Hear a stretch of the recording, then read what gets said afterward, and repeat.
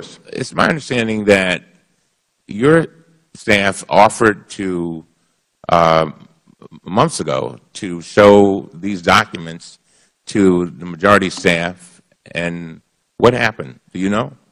They did not take us up on that offer, sir. And the concern I have is obvious. There are balance of power issues here. I am trying to address the issue that was raised to us that raised concern. If this is a larger concern than EPA, I doubt that any production we can provide you would quell that concern. And I think there are legitimate issues that the Constitution recognizes on balance of power, and the appropriation we've offered is what we're supposed to do.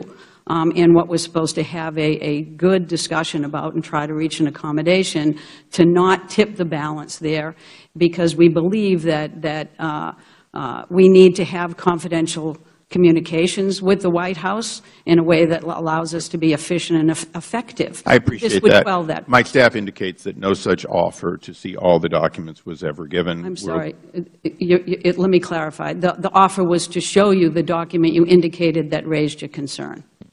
Not the 106. Right, and that document raises more questions than answers, and it was only shown today in camera. I asked for them to look at it in camera, but we never presuppose that we see one document, and if it raises more questions than answers, we won't want to see more.